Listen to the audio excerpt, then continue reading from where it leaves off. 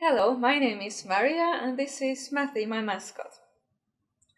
In this lesson we're going to review adding and subtracting whole tens, and you should already know this from first grade.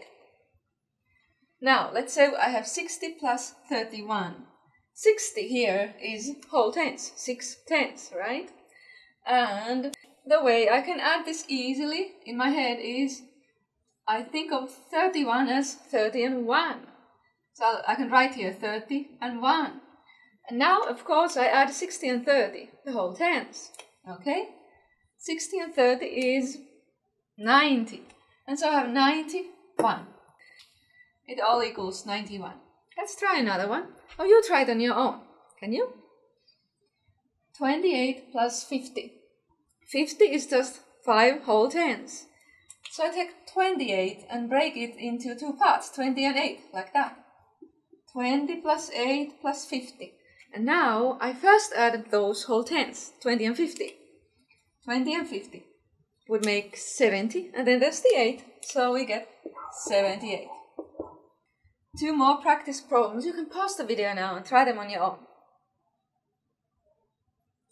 Okay, here I think of the 2 tens and 4 tens. 20 and 40, that makes 60.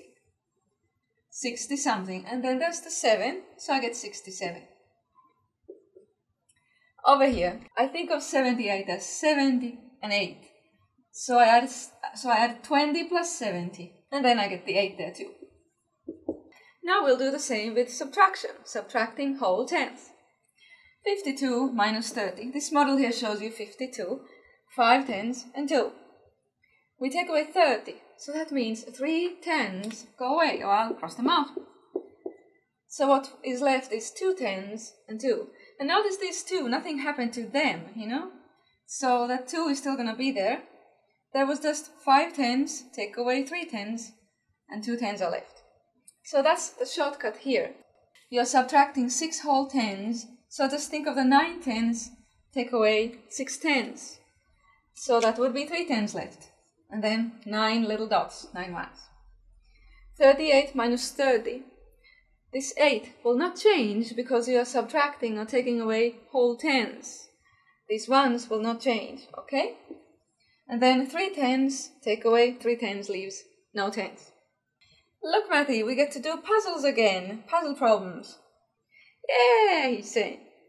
That's good. I hope you like this too. 22 plus how many more makes 82. Notice over here, there's 2 and 2. That means that we are adding here, we are not adding any ones. So we must be adding so many whole tens here. 22 means we have 2 whole tens, and then so many whole tens makes 8 tens. So it's like 2 plus how many more makes 8. But I can't write 6 here, I need to write 6 tens, 60. What number? You take away 20, leaves you 44. How many would you have originally? And then if you take away 20, you have 44 left. This is the kind of problem where you can think backwards. You can take what you have left, and then imagine you add back those 20 that you took away. And then you get what you had originally. 44 plus 20. That would be 40 and 20 and 4. 40 and 20 is 60, and then we have the 4. 75 minus how many leaves me 45? You have 75. So what do you take away so that you will have 45 left? You could draw a model for this problem. 75, you know, using these, or use an abacus maybe. 7 of these tens. And 5 little dots. What do you take away so that there will be 45 left? You take away 3 tens. Last one. 50 plus how many more makes 96? Well, Mathy has an answer for us. Okay, sure. Did you try to solve it too? There's 50 here. Over here we have 9 tens and 6. Here we have 5 tens. So we need to add 4 tens, so we would have 9 tens, right? And then we also need to add 6 ones, 46. Can you buy 3 clocks that cost $20 each? With $70. If you have $70 and you go shopping for 3 clocks. Mathy?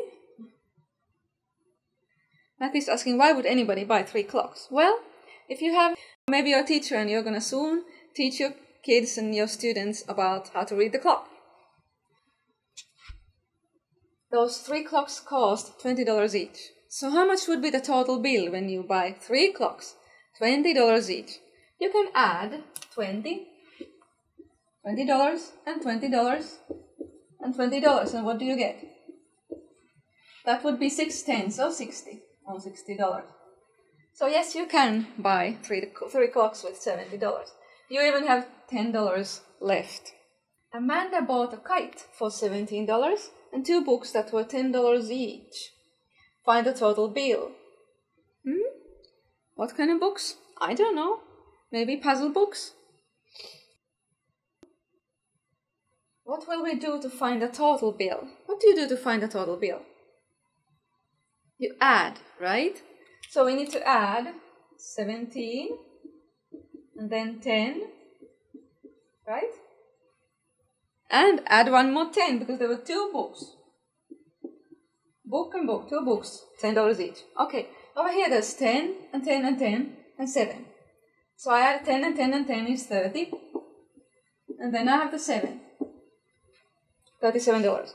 She had $40 in her pocket or whatever. How much does she have left now? Okay, it takes $37 to buy those things.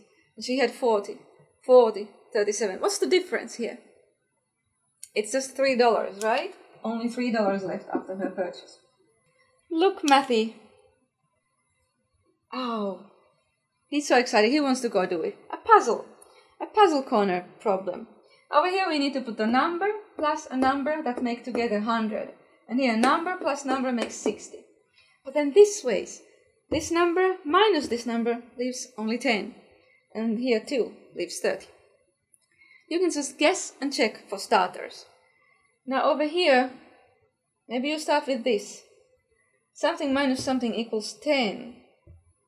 And I don't know, there's so many possibilities. Let's try 50 here, just for starters, and see if we can get it. 50 minus 40 would make 10. And now we just check if it works. 50 plus what makes 100? I have to put 50 here. You see, I don't have any choice. And then 50 minus something makes 30. That would be 20, right? And then I check this one. 40 plus 20 equals 60. It works. So that was pretty easy. However, there's many solutions to this puzzle. You can erase this and start over with some other numbers such as 60 or 80. And it should still work. So it's a really fun puzzle. Okay, we're all done with this lesson.